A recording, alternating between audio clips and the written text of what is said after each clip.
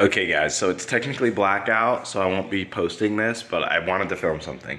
So I recently just heard how the All-Star game wasn't very fun, and I was just thinking they really need to switch up the format. But how I would do it is this, right? So here's some of my ideas of how I would make the All-Star game better. First off, you have to kill the idea of basketball. You have to play basketball, but you have to approach it like a child, right? So what would I do? First off, I would make some radical changes. One of the first changes I would do is in the All-Star game, I would make it that players can score on both hoops. That'd be the first thing I'd change, right? So they would jump in the middle, but instead of it going back and forth like that, they would do it, and then players can score on one hoop or the other. That would completely change it. So then the idea is then you're calculating it based off of the players. And then after using that format, you would have a set amount of points for the first stage, right? Then the second quarter, right? The second quarter you would have where now the audience can get involved.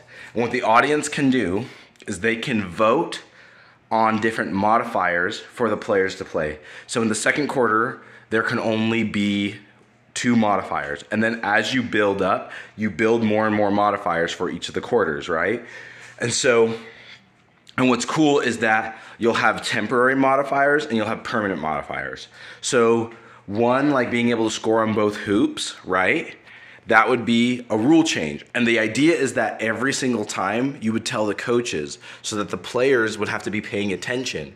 Because let's say, for instance, the players go back into autopilot and they start playing on one hoop, but you can score on 2. You'll have someone run down to the other hoop on the other end and they'll score there. And they'll know and then the score will keep going up.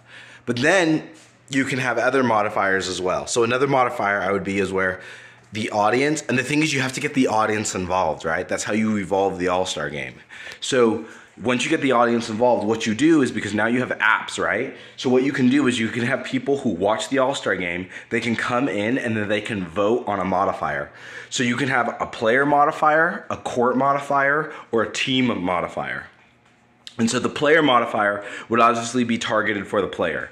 And what you could do is you can either restrict the player or give the player a bonus. So for instance, you could give the player a bonus like Luka Doncic. And what we would have is that as people watched games and they accumulated NBA points throughout the year watching content and buying NBA stuff, they would be able to play in the All-Star game. So one of those things would be able to be is that people could invest points into a player. They could buy bonuses. It would be kind of like the Hunger Games, where you can buy bonuses for your player, the team, or to change the court, right? And so one of the things you could do, like a player bonus, would be like Luka Doncic's next 3. You could do a player bonus where Luka Doncic's next 3 is worth 15 points, right? And so what happens though is the audience votes on it, and the audience tells the coaches, and that the bonuses are happening in real time, but you don't tell the players. And the players have to find out from the audience or from the coaches, but you have these modifiers happening in real time. So you have the narrators and the things coming in where the things will happen, and then the players have to pay attention to the score. So what happens is the players might just be playing normally. Luka will shoot a 3, and then his 3, instead of being worth 3, is now worth 15 points. And then they'll just like, wait, what? And then they'll realize, like, they'll call a timeout and they'll be like, what happened? They'll be like, oh yeah, Luka had a modifier on him where his next 3 threes are worth 15 points. So what'll happen then is all the players, because they don't want to get blown out, will start guarding Luka. So then Luka will now have to pass out, and everyone's going to keep denying Luka the ball. That will force the players to play because it'll be fun. But then what can happen is, because the audience is seeing that, the audience, remember, who is voting and playing in the game, now can change another modifier. And you can have a separate buzzer that goes off during the game that's not like a normal buzzer, but it's just like a buzzer that goes off that lets the players know for the East and for the West, or for the players can choose their theme, that they had a modifier turn on. And you create little cues inside of that. So for instance, you could have every single player pick a song or something that will play like a nice 7-second jingle during the game. And when that jingle goes off, that player will know, I just received a modifier. But they won't know what the modifier is. They won't know if it's a restriction. They won't know if it's an advancement. So what they can do is while the game is playing, they can ask the audience or they can ask their coach, and the coach can tell them what just happened, right? But the idea is the audience is picking these modifiers, and then that's affecting the game.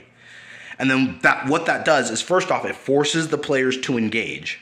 And it forces the audience to engage. And it creates an all-star game where the players and the audience are engaged with each other. Because imagine if one of the modifiers is like, you put a team modifier that basically keeps the team from being able to score. So imagine the team is scoring and they're dunking and they're shooting threes, and then their score hasn't gone up. And they're like, wait, why is our score not going up? And it's because the East put a West block. So people who voted for the East, the audience decided to block the West, and where the West, in order to unblock it, has to get a dunk from a player who's on the bench. And so what that does is that forces that player to come into the game.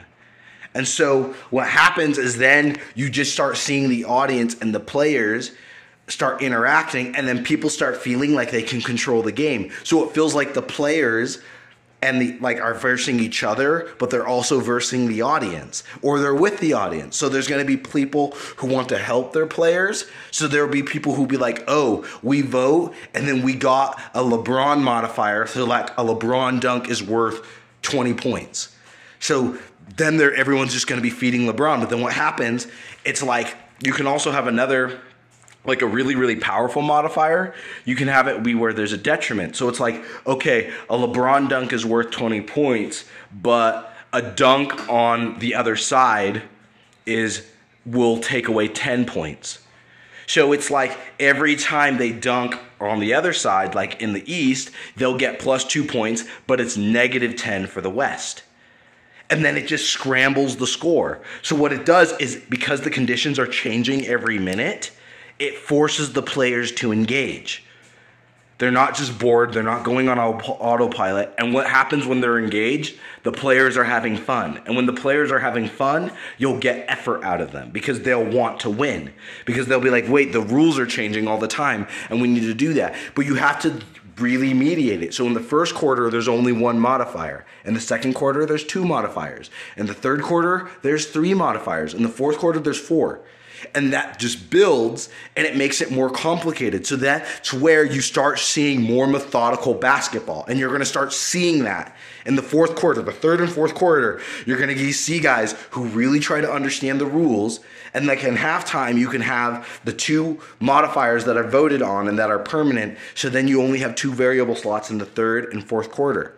And so then as a result of that, the audience is then really engaged with the All-Star game. They're watching the All-Star game and they're trying to affect it, because there's going to be people who want the East to win and there's going to be people who want the West to win. And so if you have an app that's giving real-time data from the audience that's uploading to the players, then the players, the thing is, you just restrict the game. And then what will happen is the players will have to adapt or they'll lose. And these guys are competitive. They don't want to lose. And they're going to be having fun because they're going to be like, oh my God, this is kind of fun, right? So imagine a game where you guys do a court modifier when it's like, okay, only one-on-one for the next 3 minutes. And so it's one-on-one for the next 3 minutes, but then you could say one-on-one, and then you could be like alternating players. Like every player has to score one-on-one. So you could set a rule like that where it's like, okay, Dame's got to score one-on-one. So that's an easy 2. Okay, Luke has got to score 1. That's an easy 2. But then it's like Chris Paul. And then what happens is suddenly the players are trying to be like, who's the matchup to get this guy to score one-on-one? Because until that guy scores one-on-one, you can't score any more points. So you can have another player like LeBron. He can go one-on-one, dunk, windmill, do it 10 times. But the points don't count because you haven't fulfilled the modifier. And as long as that modifier is still there, you restrict the players. And that's the idea, is you create games by restricting people. So if you restrict the players, what they can do in the All-Star game, and you open up other avenues, what'll happen is you'll get the players more engaged, right? And you can put on modifiers like, for instance, like a Luka dribble is a turnover. Or you could be like a Kyrie dribble is a turnover. Right? So Kyrie will get the ball. So imagine it. They're just playing. Kyrie gets the ball. He hears his jingle. He doesn't know what's going on. Kyrie gets it. He thinks he's got a modifier that's going to make him get like 5 points. He takes a pound dribble and then it's a turnover. And he's like, wait, why is it a turnover? And they'll be like, you got to ask your coach. And then he'll go to his coach and they'll be like, yeah, so the audience voted that every time you dribble the ball, it's a turnover. And then Kyrie's like, wait, so I can't dribble? And they're like, yeah. So then Kyrie's out of the play. But that means Kyrie can still shoot, Kyrie can still finish, but Kyrie can't dribble anymore. So now you're going to force other players to have to dribble. Or you can have another modifier where it's like Anthony Davis has to play point guard. So it's like, wait, what? So yeah, Anthony Davis has to dribble the ball up half court, and Anthony Davis has to play point guard. Right? And so it's like, what does that mean? And it's like, okay, so that means he has to dribble the ball 10 times every single play before they can score. Or you can have other restrictions like saying, okay, in order for it to work, you have to have 10 passes. Like little things like that. And so if you're always restricting the players and they have to constantly pay attention and you're just changing it from time to time to time, what'll happen is they'll engage. But the coolest part is you're getting the audience to engage because the audience is picking. So then once the audience is picking, that means you'll draw people to the All-Star game because they'll want to watch it in live real time. Because that will make it an event. You want the All-Star game to be an event, and you want it to be different than any other NBA game. So how do you do it? You make it where the audience can directly affect the play. And once they do that, it's like they're playing the game. It's like they're playing 2K with their players. That's how you evolve the NBA All-Star game. And like, I will literally show you guys how to do that. If Adam Silver, if you see this, I'm making it, Get this video to Adam Silver. And I'm going to share this video with NBA people. And I'm serious. See if you think there's any validity to this and you care about the All-Star game, share this video and get it out there. Move this all the way up. I don't care if I get credit for it or not. But what I'm saying is, guys, and like, let me just say the date and time so that I get credit for it because I want to make sure that I do that. Because I definitely want the credit. So it's February 22nd, 2022, right? And guys, this is what I'm saying. It's 12:20 and it's 1:35 in Mountain Standard Time. So guys, what I'm saying is this. It's like modify the NBA All-Star game. Get the audience involved. Get the players involved. And get the audience involved to restrict the players. Once you restrict the players and you open up rules in the court that make it different, the players will be engaged and they'll love it. They'll look forward to the All-Star game. It won't be this work or this chore. They'll literally look forward to the All-Star game because they'll be like, man, I wonder what crazy events are going to happen.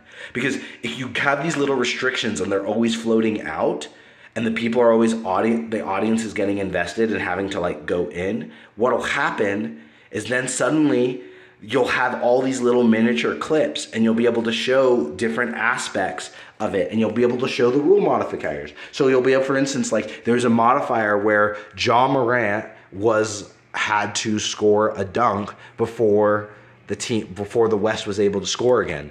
So you might have a whole sequence. You might have 4 or 5 minutes of the West just trying to get Ja Morant a dunk. Right? And then it might be like, wait, you're just trying to get Ja Morant a dunk. And the East is just trying to keep Ja from getting a dunk. Right? And so it'll be like the score can't run up until Ja Morant gets a dunk. And so and then you can say maybe make that dunk worth 20 points or whatever. Or 7 points or 8 points. But then imagine that where sequence after sequence after sequence where they're having to drop plays and they're trying to figure out how can we get Ja a dunk. But then what happens is then the players we can have it where the players can also push back and have modifiers to make it easier. So maybe you have to figure out a way to balance that out where they go into coach huddles and they're like, man, we got to figure out a way to like open this up. And that's the thing is like, it's like you're getting the players and you're getting the audience involved. So it's like the players have their own allegiances, but then they're also versing the audience. And so that's where the popularity contest starts becoming a thing, where players that people like, people will try to help them win the game. But players that people don't like, people will try to make them lose the game. and they'll be petty. And then you'll get people who will be voting for that, and then that will create resistance for the players. So that will create a challenge, which will engage them. And when the players are engaged and they are having fun, the audience and everybody else will have fun. That's how you improve the All-Star game, guys.